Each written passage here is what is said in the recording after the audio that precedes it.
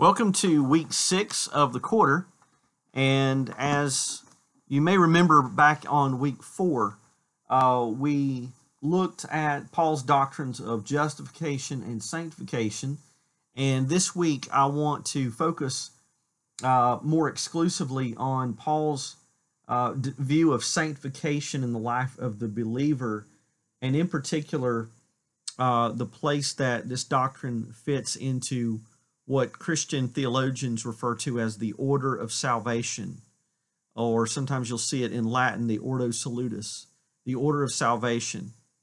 And so I want to focus on the relationship between the role of God and the role of the believer in the progressive nature of our growth in holiness and Christ-likeness. So we're going to be looking a little bit at Philippians chapter 2. You can have your Bible open there. I've pulled off my shelf Wayne Grudem's Systematic Theology. And in his Systematic Theology, you'll see this order of salvation. And you'll find this in most any Christian systematic theology text, where we look at the doctrines included in the overall doctrine of salvation, beginning with election all the way through to glorification, and what each of those doctrines is. Now, I'd love to have time to speak to you in depth and thoroughly about each of these doctrines, and I want to talk about those a little today. But again, I would encourage you to pick up Grudem's Systematic Theology and have it on the shelf as a reference. And so in that order of salvation, each of those individual doctrines it's not so much chronological as it is logical. It is a logical progression. Many of those acts of God in the life of the believer occur or begin simultaneously. They happen at the same moment, and some of them continue throughout the life of the believer, and some of them are a one-time event, like justification. We are declared righteous the moment we trust Christ. Regeneration is an instantaneous act of God. And also some of those doctrines are what we refer to in theology as monergistic, and some are synergistic. By monergistic, we mean that one works. God alone does that work. Others we understand from the scriptures to be synergistic. That is, two or more are working together. In this case, the believer cooperating with the Spirit of God in some way. And sanctification does involve responsibility, human responsibility on the part of the Christian. So we're going to look at that now, and the Christian's role in sanctification.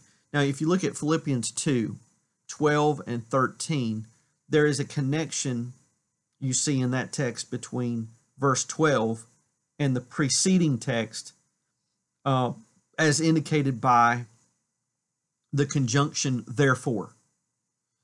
Therefore is, when you find it in the scriptures, it is drawing a conclusion. And so you must connect it to what has been stated previously in the text in order to understand the text. And so the section here in Philippians actually began in chapter 1, verse 27, and ends here with 2:13. And Paul was speaking very practically from 1:27 through 2:5, and then he turned deeply theological and now returns to the practical. And here he's drawing logical conclusions from the hymn to Christ in Philippians 2 that we've looked at under Paul's Christology. Paul's referring to the Philippian saints here as my beloved is significant. We should never overlook that descriptor. My beloved. Paul is setting them up for the bomb that he's about to drop on them. And here he's speaking to them as those who have been loved specially by God and even Paul. Paul knows and understanding that you are loved by God, and what that means is of great encouragement and will serve as a tremendous motivation for obedience. What do I mean? Well, Christians use the words God loves you, I think, far too loosely than we should. And let me explain to you the degree to which God has loved his children. And so I want to review for you the order of salvation. It begins with the doctrine of election. Now, we should not be scared of the doctrine of election. It's in the Bible. Sometimes people think of the doctrine as if something is, we're speaking of something outside of Scripture. But the word elect, election, predestination, choose, foreknown, those types of words are used all across the Scriptures. And so they're biblical words, and it is important that we understand their meaning. What is it all about? Well, it's about love. Romans 8:29-30 says, Paul says, for those whom he foreknew. Now, sometimes some think of the word foreknow in the New Testament as simply meaning God knows the future. Well, God knows the future, of course, because he's omniscient. But God knows the future not just because he's omniscient and he looks into the future and sees something happening. He knows the future because he has planned the future, is what the Scriptures teach. And you notice here the word foreknow in Romans 8, 29 and 30 is not used in connection with God knowing what someone is going to do or knowing ahead of time someone's actions. The text says that God has foreknown people. For those are individuals, humans, for those whom he foreknew. Now, if you look in a Greek lexicon, you'll find that the meaning of this word foreknow, and it's only used 4 or 5 times in the New Testament, and in each context, it means or refers to God foreknowing or loving and having an intimate relationship with people that he has foreloved and forechosen. So for those whom he foreknew, he also predestined to be conformed to the image of his Son. And those whom he predestined, he also called. And those whom he called, he also justified. And those whom he justified, he also glorified. Now, this is sometimes referred to as the golden chain of salvation, because those doctrines are linked like chain links. They cannot be broken. One is connected to the other, and everyone in this text that is foreknown is predestined. And everyone who's predestined is called. And everyone who is called is justified. And everyone who is justified is glorified. Now, I wish I had time to unpack this. I could spend a couple of hours just on those 2 verses. And we don't have time for that, unfortunately. But I want you to see how foreknow is used elsewhere in the Scriptures. You see in 1 Peter 1, 1 and 2, Peter refers to those who are elect exiles according to the foreknowledge of God the Father. See, it's not just God knowing the future. They are elect exiles according to God's foreknowledge. The elect exiles are foreknown in that they are foreloved, foreknown in an intimate relationship. He knows them personally and wants them to be his. 1 Peter 1:20, he, in reference to Christ, he was foreknown before the foundation of the world. Now, that can't simply mean the Father knew something about the Son, that the Father just saw the Son choosing something or doing something or acting in a certain way. It says that Christ was foreknown by the Father from the foundation of the world. How about Acts 2:23? Luke says that as the disciples were preaching, they said, this Jesus delivered up according to the definite plan and foreknowledge of God, you crucified and killed by the hands of lawless men. And so there you see the word foreknowledge again in reference to a person, Christ. Matthew 1:21 I think is helpful here. When Gabriel announced the birth of Jesus, he told Joseph, she will bear a son, and you shall call his name Jesus, for he will save who? He will save his people from their sins. Not just generic, nameless faces or numbers, but his people. Who are those? Well, John 17, Jesus prays in the garden, Father, the hour has come, glorify your Son, that the Son may glorify you, since you have given him authority over all flesh to give eternal life to who? To all whom you have given him. Interesting. Who are those? Well, Paul says in 1 Thessalonians 1:4, for we know, brothers loved by God. Now, how did Paul know that these particular persons in Thessalonica had been loved by God? He said in verse 4 that he has chosen you. How did he know that? Because our gospel came to you not only in word, right? It didn't just come in words that fell on deaf ears, but also in power and in the Holy Spirit and with full conviction. And so we know that the Thessalonian believers were chosen and loved by God because in response to that love and that choosing, they responded to the Word of God with power and with conviction. Paul says in the end of his life, he reflects on his ministry, and he says to Timothy in 2 Timothy 2:10, I endure everything for the sake of who? For the sake of the elect, that they also may obtain the salvation that is in Christ Jesus with eternal glory. So how do the elect come to know that they're elect? Well, Paul said, I endure suffering for them. How? By preaching the gospel and praying for their salvation.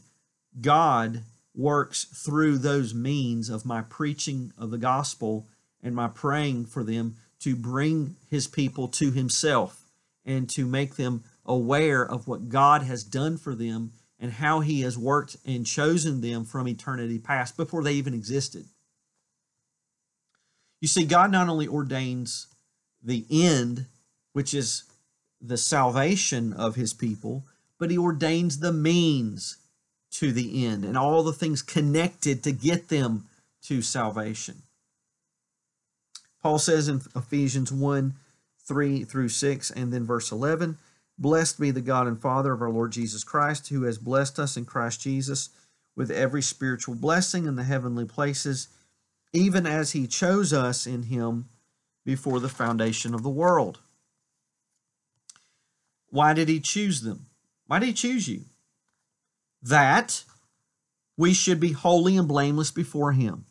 In love, he predestined us for adoption through Jesus Christ according to the purpose of his will, not our will, his will. What's the ultimate goal of our election? To be to the praise of his glorious grace with which he has blessed us in the beloved, that's in Christ.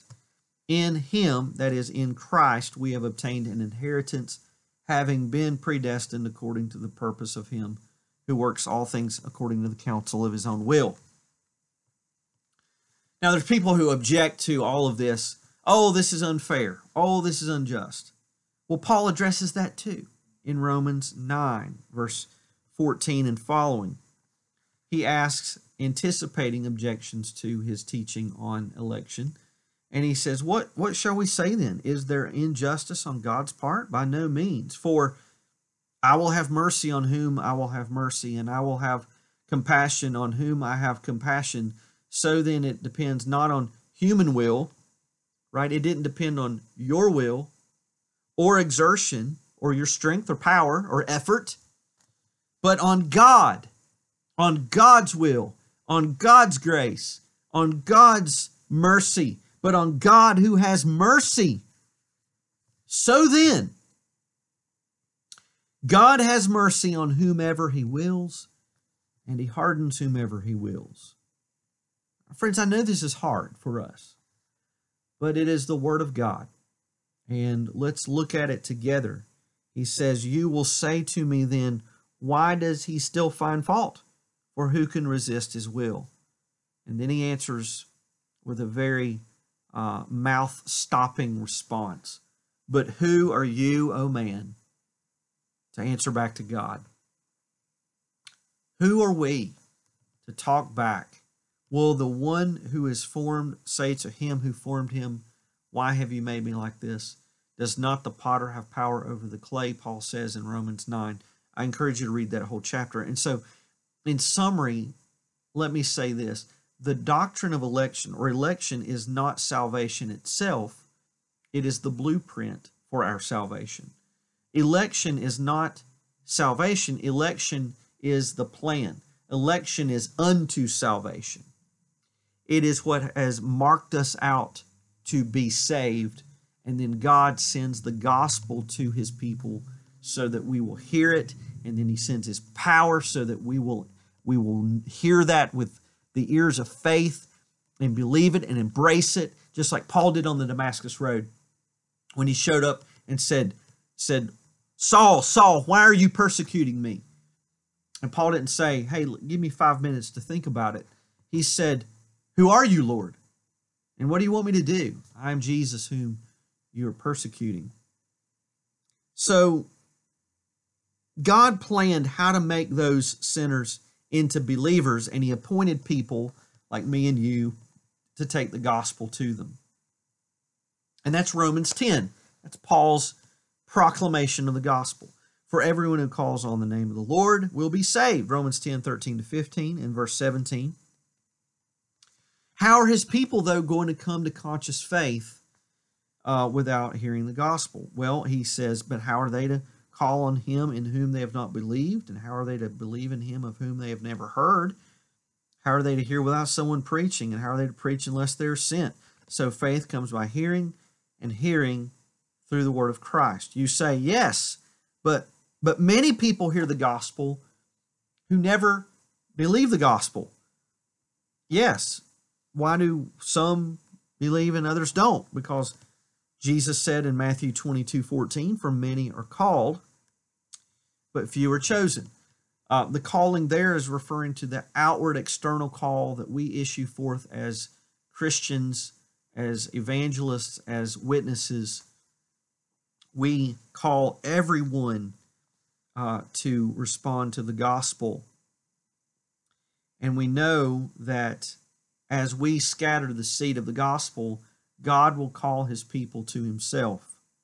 Those whom he predestined, he also called. That is an internal, effective call that always is successful. Because everyone who receives that call, he says in Romans 8:30, those whom he called, he also justified. And those he justified, he glorified. Paul refers to this internal, effectual calling in 2 Thessalonians 2:13 and 14, where we see, again, Paul refers to the Thessalonians as those beloved by the Lord. He says, because God chose you to be saved through sanctification by the Spirit and belief in the truth. To this, he called you through our gospel. That's how he saved them. That's how the chosen responded and became aware that they were chosen. So through the general call, God issues forth an effectual call to his people that were referred to there in Matthew 1:21, that he came to save, who hear it when God regenerates them. Now, regeneration, you notice the prefix re means again. Generate means to live again. Regeneration is the doctrine of the new birth. It is being born again. Regeneration is God making a spiritually dead sinner spiritually alive again. Now, I think Dr. Schreiner does a really good job of addressing all of this in his textbook, and you may have already read that section. If so, then I hope this will be simply helpful in your reading. Because Jesus, really the Apostle John 1, 12 and 13. You can look at this. But to all who did receive him, who believed in his name, he gave the right to become children of God, who were born. Now, how are we born? Again, not of blood, right? You weren't born a Christian by natural birth, nor of the will of the flesh. You did not make yourself born again by your own fleshly power and ability, or nor of the will of man. You didn't will yourself into the new birth, but of God. They were born of God. This is supported again in James 1:18. Of his own will, of the Father's will, he brought us forth. That's the new birth. That's birth language. He brought us forth by the word of truth. Peter says in 1 Peter 1:3 and 23, God has caused us to be born again. Just like you were physically born, you had nothing to do with being physically born. You didn't choose that you would even be born. You didn't choose to be born physically. You didn't choose your parents. You didn't choose your time of birth, your place of birth, any of that.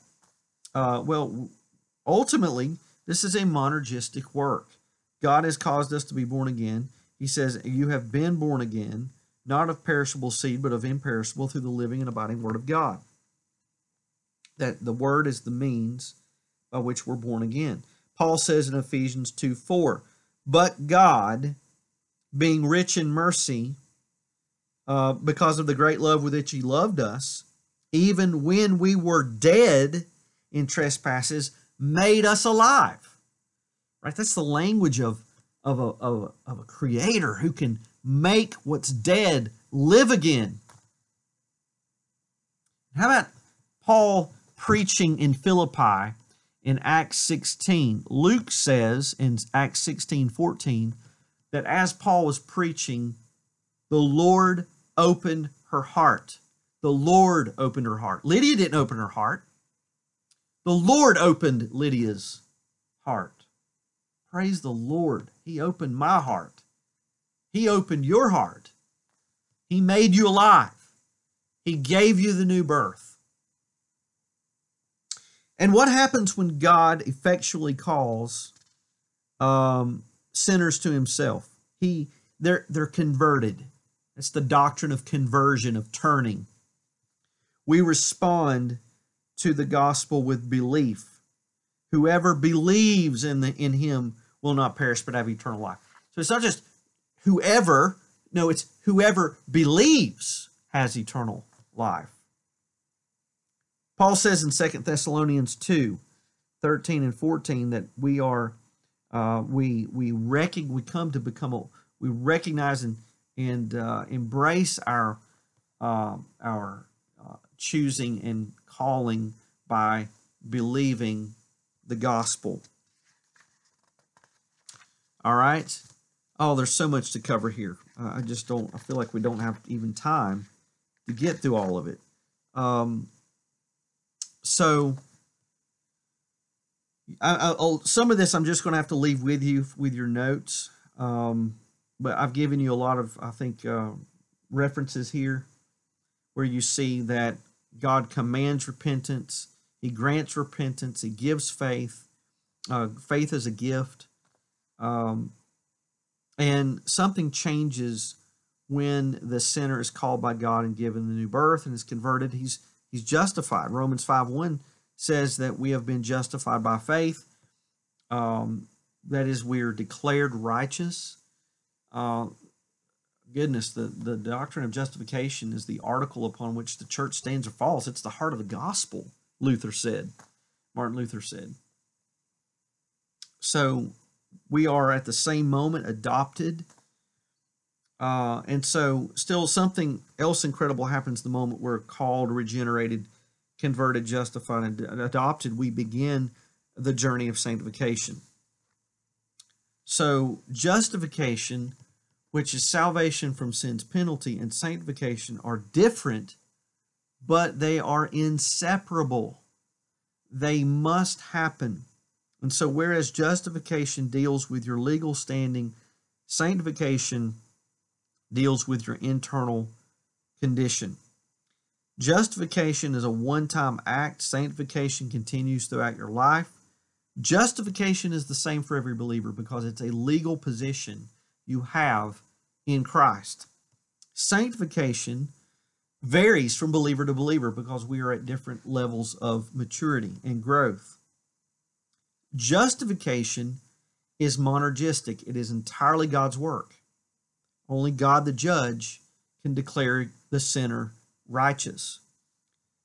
But in sanctification, we cooperate, we participate, and we are responsible to appropriate the means of God's grace. The Word of God, prayer, worship, so forth, disciplines.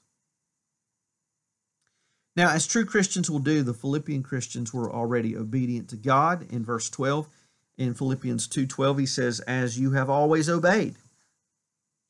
So, salvation, some people try to say, well, conversion is just like a one-time, decision. It's like as simple as choosing a blue shirt today and putting on white socks.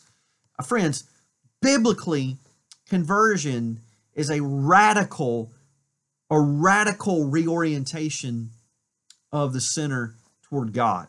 It is a radical response to the gospel that involves repentance and turning and forsaking sin and embracing Christ as Lord.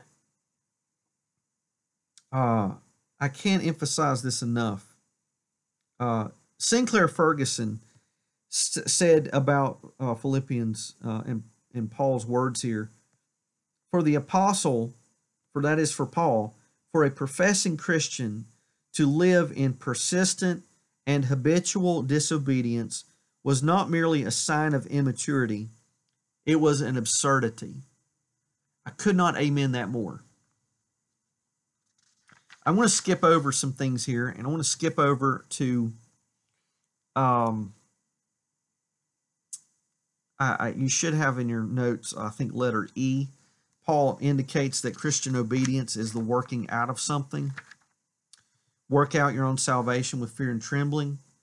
And so what Paul does not mean by work out, he is not teaching that our salvation is by works, at least not by our works. I often tell people we are saved by works. They're just not ours. We are saved by the works of Christ, right? He worked and he merited, he earned our salvation. He accomplished it by his perfect obedience, by doing what we haven't done, succeeding where we have failed. He not only never sinned, he not only never did anything wrong, he always did that which was right. He always positively and actively obeyed and pleased the Father, which we have not done for 5 seconds in our lives. So he is not teaching salvation by works, neither is he teaching your works add to the work of Jesus, or that we maintain our salvation by keeping ourselves saved. No, what Paul means by work out is that we practice our salvation until it has had its full effect, and until it has had its full cleansing effect in us, and it's a continuous, sustained, strenuous effort that we keep on working out to completion, and we continue to work out what God is working in. To work out refers to the continuous outworking of the gospel's power in the daily sanctification of the believer. We are saved from sin's penalty, past tense, and we are presently being saved from sin's power. We are no longer slaves of sin, and then we will one day be saved from sin's presence. Again, Dr. Ferguson says, Paul is not thinking here of any good works we may contribute to our salvation, but about how we are to respond to the salvation which is ours already in Christ. We are not to work for it or work it up, but to work it out. That is, to make sure that its influence and implications permeate the whole of our lives. Now, let me skip down a little more to God's role in sanctification at verse 13. The word "for" is significant. Why are we to work out our own salvation? Why are we to cooperate and participate? Because it is God who works in you, right? You're not working on your own. You're working with the understanding that God is at work in you, and you are simply submitting or yielding to his work in you. The work of sanctification then is synergistic.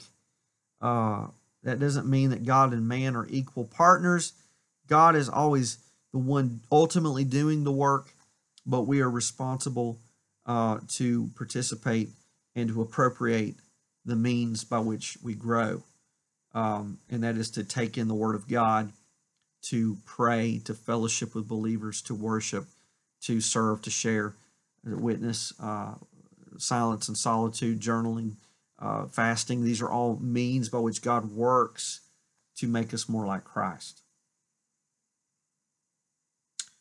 Oh, there's so much I'd love to say here, but we're at the 31-minute mark, and I'll just have to leave this with you, and your reading with you, and we'll pick up here next time in Philippians at another text, and we'll talk again about this doctrine of sanctification. God bless you.